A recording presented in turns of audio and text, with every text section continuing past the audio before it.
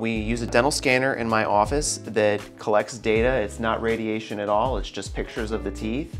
And it basically overlays those pictures together to form a model of your teeth.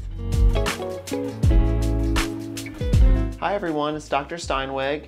Just wanted to talk to you guys a little bit about digital dental technology. This is the most accurate way to capture somebody's dental anatomy for the fabrication of, crowns, dentures, any kind of appliance, night guards that you'd be wearing in your mouth.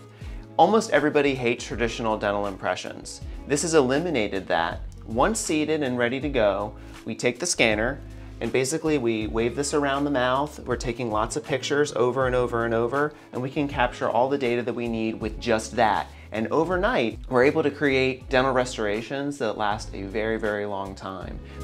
With this technology, we can actually copy the shape of a tooth, mirror the shape of its neighbor for perfect symmetry.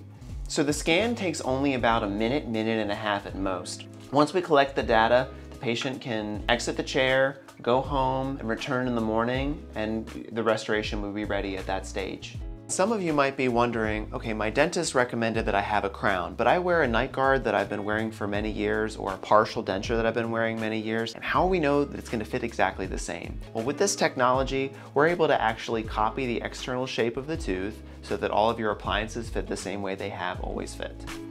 We know exactly what we're getting, and we don't need delays in something as simple as fixing a tooth. Most of the time, these restorations drop in seamlessly, and we know exactly what we're getting because we designed it ourselves. It's an amazing technology, but there's also so much information out there about it. I encourage you to comment below if you have any questions for me, and we'll be happy to answer them.